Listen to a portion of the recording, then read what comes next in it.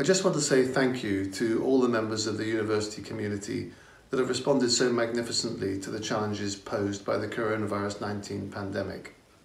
Our students are adapting to online education, contemplating online exams in many cases. Our staff are working from home in the vast majority of cases. Some essential staff are still attending campus and attending to things that cannot be done remotely. Everybody has adapted magnificently, showing great courage, conviction, passion and innovation.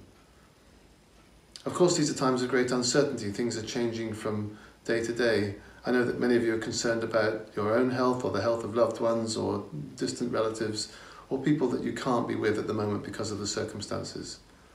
Everybody's juggling those responsibilities. Of course, we recognise that staff and students are under great strain. We're trying to recognise that in all sorts of ways. We're trying to be understanding about exams and about student education. Also, if staff are not able to work at full efficiency, of course we understand that. We're trying to think of ways to recognise that, to give people a break. How can we arrange some time off so that people are not working under pressure the whole time?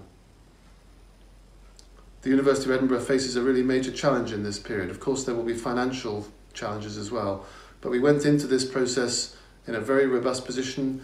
We'd already been thinking about diversifying our income streams and thinking about digital education. Of course, all of that's been accelerated by the coronavirus pandemic.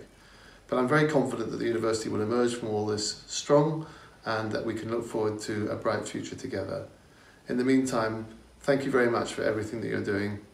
Take care of yourselves and each other, and my very best wishes to you all. Thanks.